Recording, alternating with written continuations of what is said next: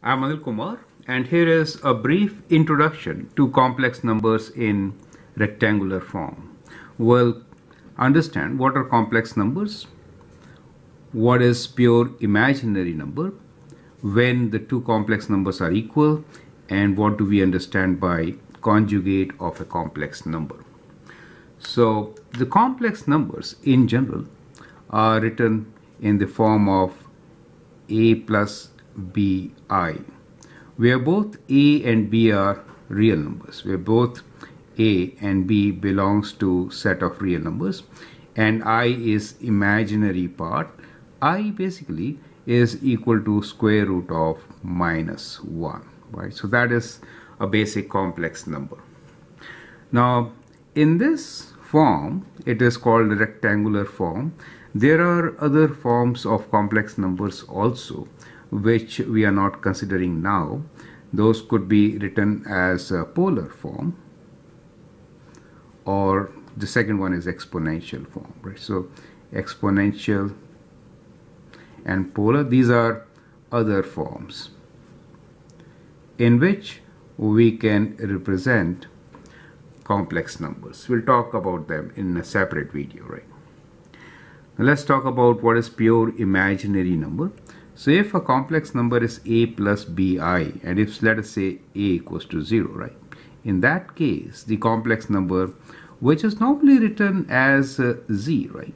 Or some other lowercase alphabet, z, in that case will be equals to the term bi. Now in this case, you will find that the complex number only has the imaginary part. So in this form, it has both a pure real part without imaginary I. The other one is the imaginary part. If a is 0, then we say it's a pure imaginary number, right? Z equals to bi. Now the second thing which we are going to understand is when are two complex numbers equal. If we have complex number as let us say a plus bi, and if it is equal to another complex number, let us say x plus yi, in that case the real part should be equal to the real part and the coefficient of the imaginary part, the imaginary part should be equal to the imaginary part. So in this case, a should be equal to x and b should be equal to y for the two complex numbers to be equal, correct? And the last thing which we have here is conjugate of a complex number. Let me use another ink. Conjugate of a complex number is, let us say, if I have a complex number which is a plus bi, in that case conjugate, which we also write with a bar on the top, will be a minus bi. So what we do here is reverse this sign. We just reverse this sign to get the conjugate. So that is the conjugate of a number. Okay, so now let us have few examples to practice. So you have to identify from the following which ones are pure imaginary numbers. Let's say we have minus 2 plus 3i. That is a complex number, right? And let's say a number is 5i and we have just I. So out of these, we know that these two are pure imaginary numbers. Okay, let me write numbers with this. And this one is a general complex number, right?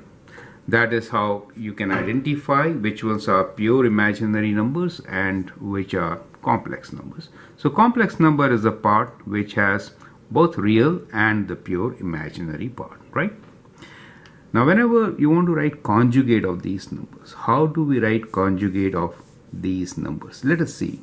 If I have to write conjugate, let's say this is z, let's say this number is u and this is v. In that case, to write the conjugate of these numbers, what should we do? So conjugate of z will be equals to this minus 2, it remains, only this sign changes. That is to say, the number becomes minus 3i. So the conjugate of a number, the sign of the imaginary part changes to form the conjugate, right? So let's have few more exercise questions here for you to do. Let's say u equals to 3 minus 2i. In that case, what is the conjugate of this complex number? It has to be 3 plus 2i. Is that okay? So that is how you find conjugate of a number, right? Let us take few examples to figure out whether the complex numbers are equal or not, right?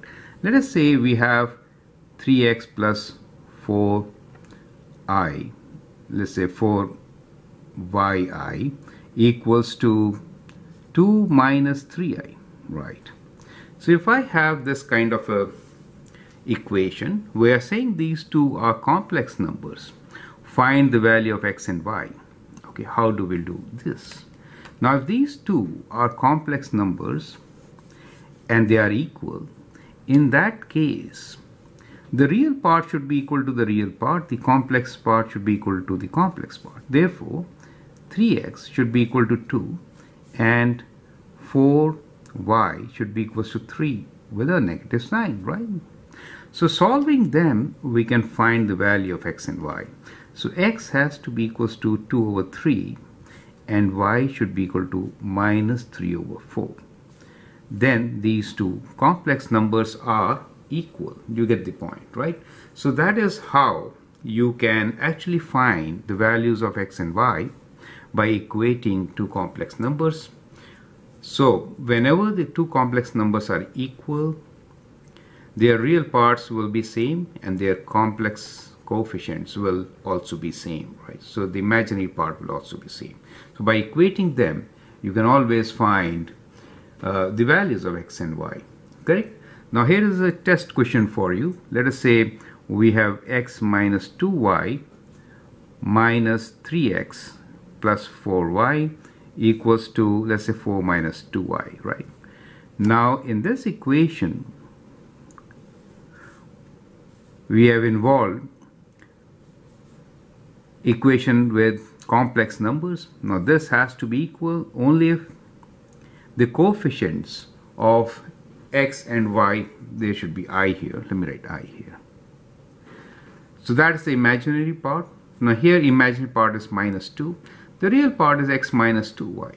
Real part on the other equation is 4. So for this equation to be true, we can write this as combination of two equations. So first one could be comparing the real parts. So x minus 2y is equal to 4. That's the first equation. The second will be, both are negative, so I'm writing 3x plus 4 equals to 2. So we get these two equations.